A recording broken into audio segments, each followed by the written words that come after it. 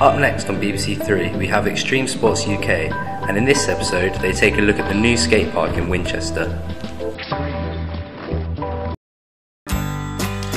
After nearly 4 years of planning, the long-awaited new Winchester skate park has finally been opened. Plans for this new skate park started back in 2011 when Steve Willoughby put together a team of local skaters to pitch the idea for a new skate park to the council. The council took to the idea as the old, outdated skate park saw less and less use over the years.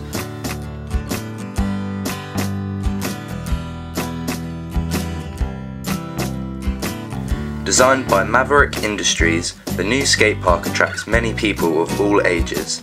The design of the park is tailored to suit skateboarders, BMX riders, scooter riders and rollerbladers.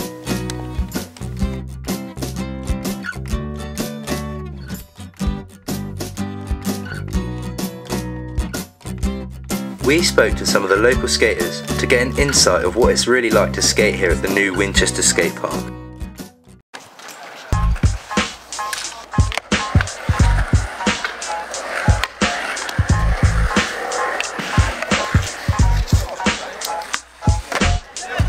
I've been skating about 2 years now. I got into skateboarding through friends. Like when I first started secondary school, they started skateboarding, so I just joined in. Just loved it ever since really.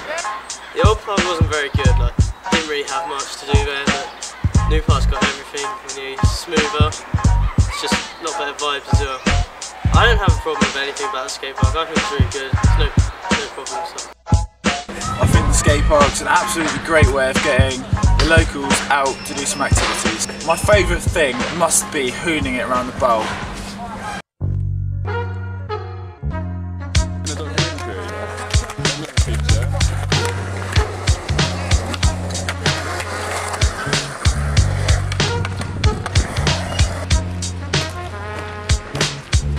Well, I started skating about 6 years ago. Back then there was a skate park here obviously, but it was awful, outdated and really just dangerous. So really this is quite a blessing for everyone. It's brilliant, it's good for all sorts of users from like beginners to advanced. I've been skating for like 6 years now, so really enjoy it. I go here pretty much every day I can.